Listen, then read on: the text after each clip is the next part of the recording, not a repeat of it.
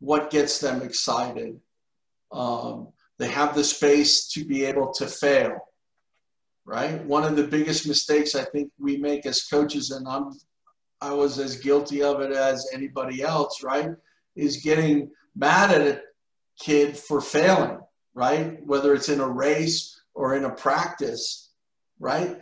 That means, all that means is they're pushing their envelope, right? And finding where that boundary is between what they're capable of and what they're not capable of at this moment.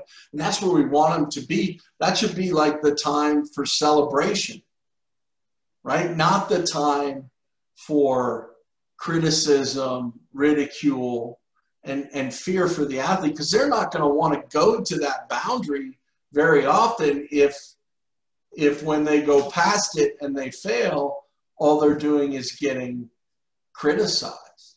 Right? One of my